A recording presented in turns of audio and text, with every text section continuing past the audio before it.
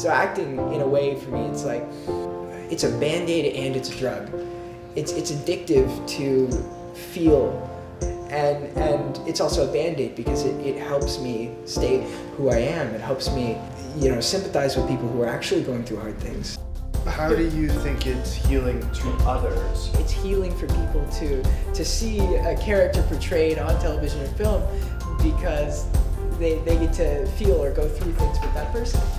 I love what I do, and if I want to keep doing what I love, I gotta maintain some kind of confidence, and that's what I did. I took one thing at a time, and I said, okay, I'm not afraid of you.